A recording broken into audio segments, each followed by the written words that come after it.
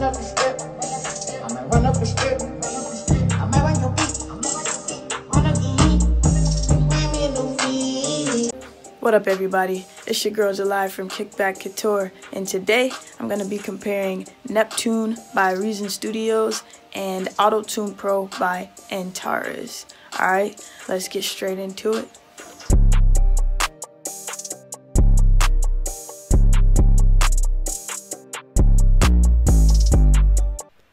Alright, I brought in a special guest. His name is Ralphie Sway to lay down some vocals with the auto-tune so we can A-B, so we have more than just my vocals. Alright, so we're gonna start off with mine, but let's go ahead and pull up one of these plugins to start with, or we'll pull up both of them so you can see them juxtaposed, and let's have a brief discussion about what I'm going to be comparing.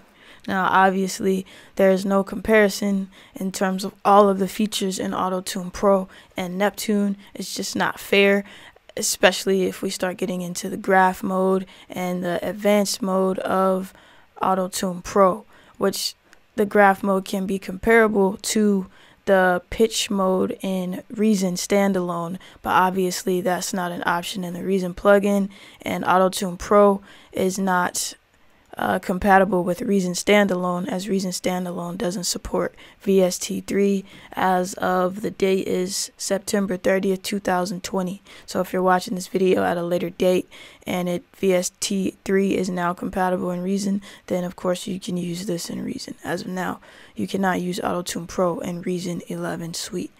Alright, so if we look at the face of these plugins, you'll see they are very different. What I'm going to be talking about is these basic four knobs here in addition to the format. In essence, everything that is apparent in Neptune is apparent in Autotune Pro. So let's go ahead and bypass one of these plugins. Let's start with Neptune Pro. And here you'll notice the main features. If I just reset this and we'll set it together, we'll go through the process that way. So I just reset it, and we're going to listen to it. And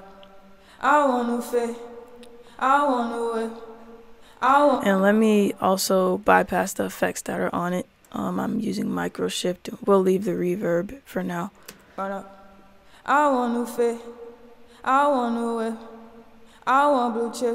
the first thing I want to do, of course, is come in and set the key. So let's go ahead and put it on natural minor, because the scale is in C minor. The next thing we'll want to do is change the correction speed. And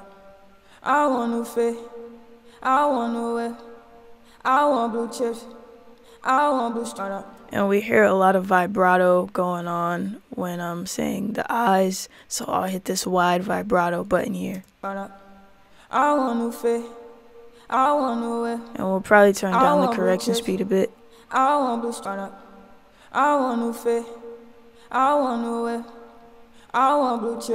Now, in addition to being able to set up auto-tune with this, you can also use it as a voice synth, and you can use it for MIDI input. So if you wanted to play chords and harmonize and use this as a synth, you could do that with Neptune. And if you wanted to play do like manual pitch correction and play one note at a time, you could also do that with Neptune, just as you could do that with Autotune Pro. You also have some transposition options here, which you can turn off, but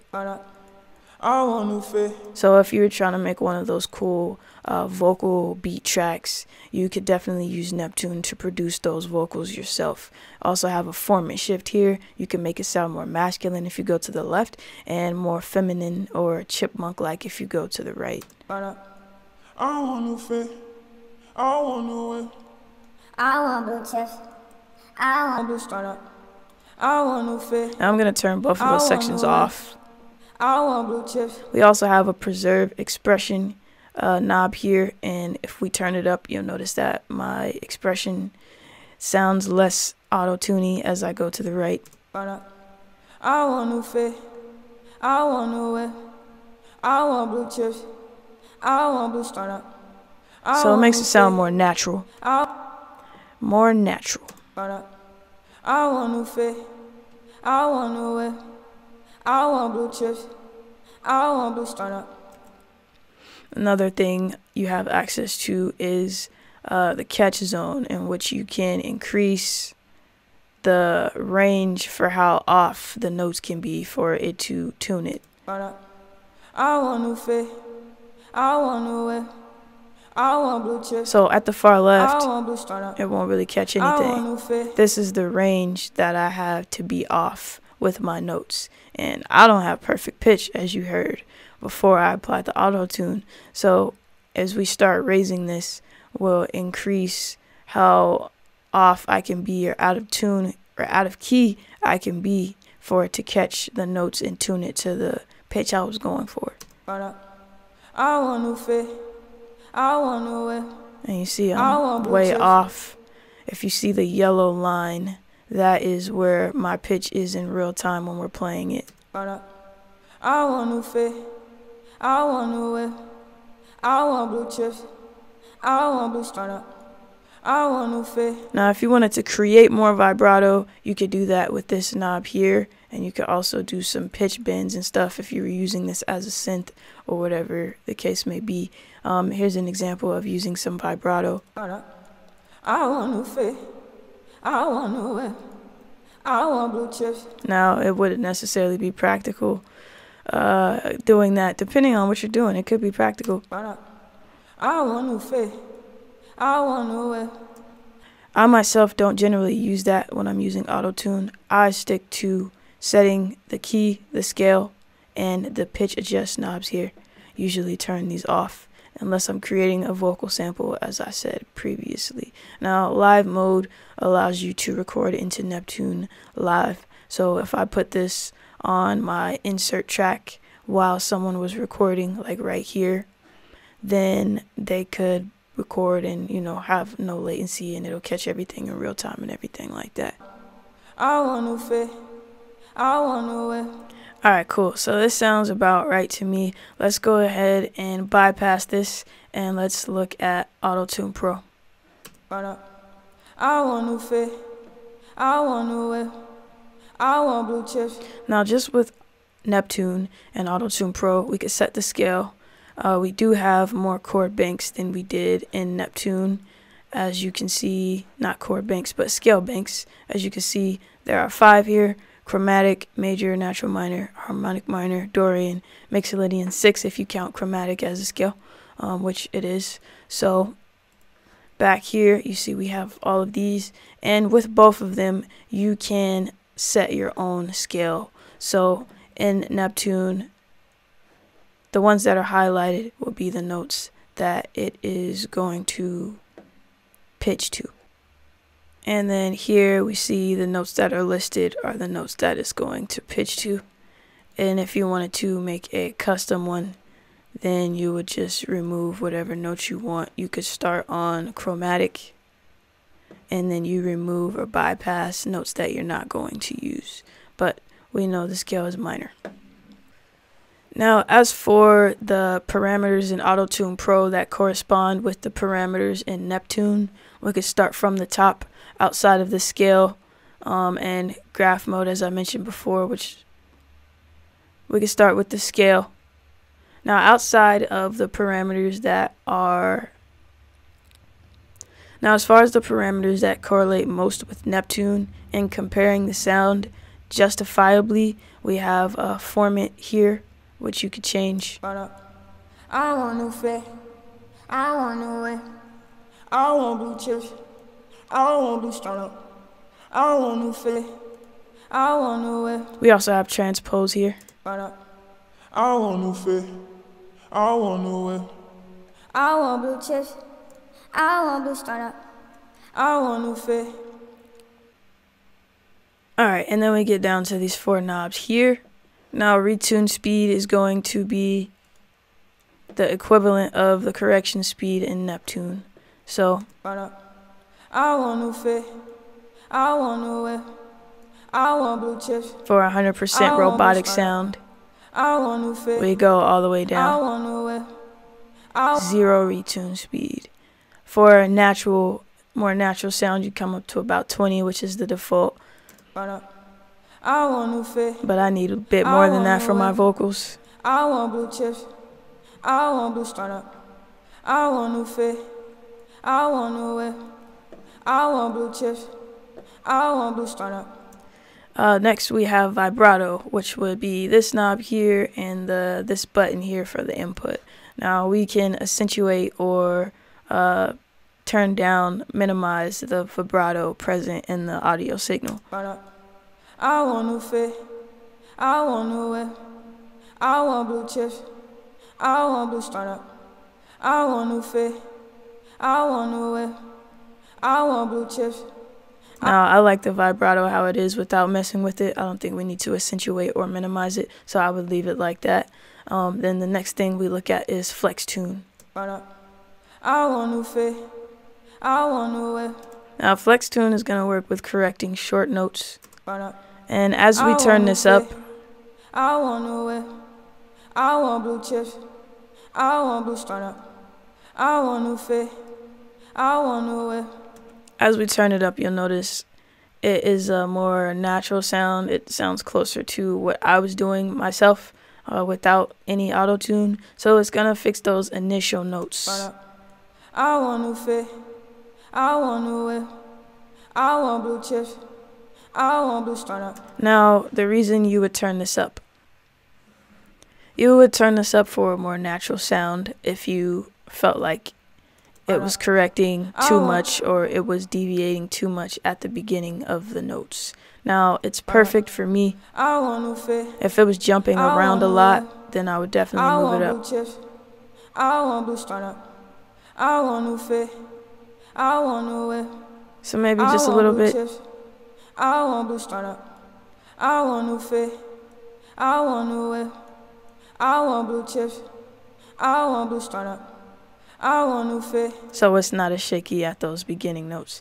Then humanize is going to work to smoothen out longer notes. I want new fit. I want new whip. I want blue chips. I want blue startup. I want new fit. Now, and just comparing those, they definitely have different sounds to them. So let's go ahead and go back and forth and we'll A-B them. This is Autotune Pro. I want new fit. I want new whip.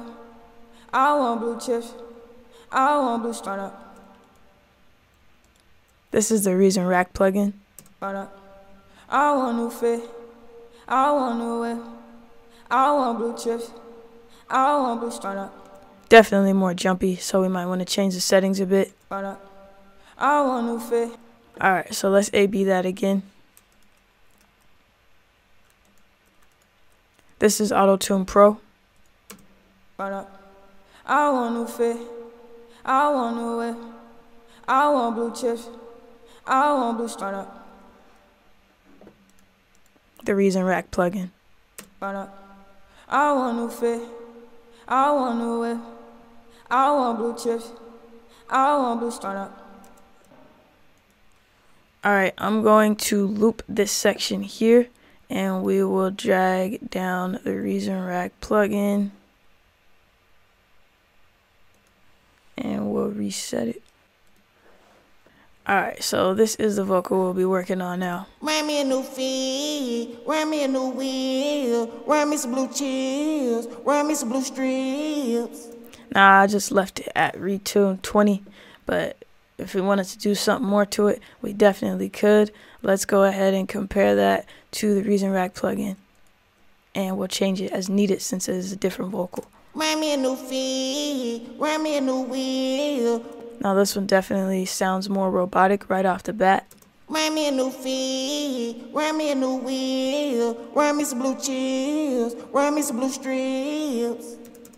Wear me a new feet, wear me a new wheel, wear me some blue chips, wear me some blue strips. Wear me a new feet, wear me a new wheel, wear me some blue chips, wear me some blue strips. Let's turn up the catch zone a little bit.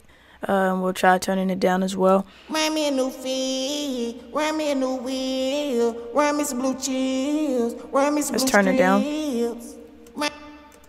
Wear me a new feet, wear me a new wheel, wear me some blue chills, wear me some blue strips. Wear me a new feet, wear me. Sorry. Wear me a new feet, wear me a new wheel, wear me some blue chills, wear me some blue strips. Wear me a new feet, wear me a new wheel. Alright, so that's definitely smoother than it was before. Wear me a new feet, wear me a new wheel, wear me some blue chills, wear me some blue strips. That was Autotune. This is the Reason Rack plugin. Wear me a new feet, wear me a new wheel, wear me some blue chills, wear me some blue strips. Wear me a new feet, wear me a new wheel, wear me some blue chills, wear me some blue strips. Alright, so let's compare these. This vocal is dry with no Autotune. Wear me a new feet, wear me a new wheel. Alright, now this is with Autotune Pro. Wear me a new feet, wear me a new wheel, wear me some blue chills. Reason Rack plugin. Wear me a new feet, wear me a new wheel, wear me some blue chills, wear me some blue strips. Alright, now hopefully you hear the differences in tone between the two based off of my vocal, a female vocal, and Sway's vocal, Ralphie Sway's vocal, a male vocal. Alright, now although in this example he is using a higher pitched voice, we do have some lower tones down here that we can go over as well. Alright, so this is a lower vocal here, and this is without any Autotune. Wear me a new feet, wear me a new wheel, wear me some blue chills, wear me some blue strips. Alright, and this is with Autotune Pro. Wear me a new feet, wear me a new wheel, wear me some blue chills, wear me some blue strips. So I'll turn it up. Wear me a new feet, wear me a new wheel, wear me some blue chills, wear me some blue strips. Wear me a new feet, wear me a new wheel, wear me some blue chills. And then let's take a listen to the Reason Rack plugin. Wear me a new feet, wear me a new wheel, wear me some blue chills, wear me some blue strips. Wear me a new feet, wear me a new wheel, wear me some blue chills, wear me some blue strips. Versus Autotune Pro. Wear me a new feet, wear me a new wheel, wear me some blue chills, wear me some blue strips. Reason Rack plugin. Wear me a new feet, wear me a new wheel, wear me some blue chills, wear me some blue strips. Wear me a new feet, wear me a new wheel, wear me some blue chills, wear me some blue strips. Wear me a new feet, wear me a new wheel, wear me some blue chills, wear me some blue strips. Wear me a new feet, wear me a new wheel, wear me some blue chills, wear me some blue strips.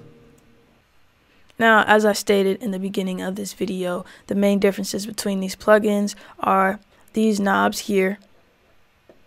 As I stated earlier in the video, the main difference between what we're actually comparing in these plugins are going to be these knobs here. So we have Flex Tune, Natural Vibrato, Humanize here, and then whereas in Neptune, we only have this Preserve Expression knob, and the correction speed correlates to the retune speed here, but they have different tones. So honestly, I use both in my tracks pretty regularly depending on the sound I want to go for. I have a song called It's Time, and I love how robotic Neptune sounds in comparison to Antares, and that's just the way it is. So definitely let me know what you would like to see next. It's all culture, kickback, cook up. Follow me on Instagram and watch another video. I do have a video comparing Autotune Access, the Reason Rack extension, to Neptune as well. So if you're interested in that, definitely check that one out.